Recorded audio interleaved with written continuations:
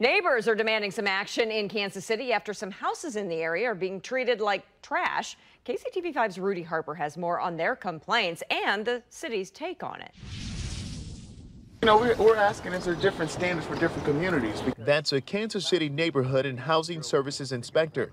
He showed up to this boarded up home on Mondale after nuisance complaints from neighbors. A man who claims to be the property manager was also there. He declined an interview, but admits the previous tenants were bad neighbors and says squatters have wrecked the property inside and out. It's now up for sale as most of the items inside have been moved out to the curb. Online records show the city inspectors have been to the home more than a handful of times dating back to 2012. However, the owner has paid his property taxes. Neighbors say it's disturbing that the city won't do more. I mean, the city workers come out here and he's had it boarded up. He's run people out. The police has been out here on it.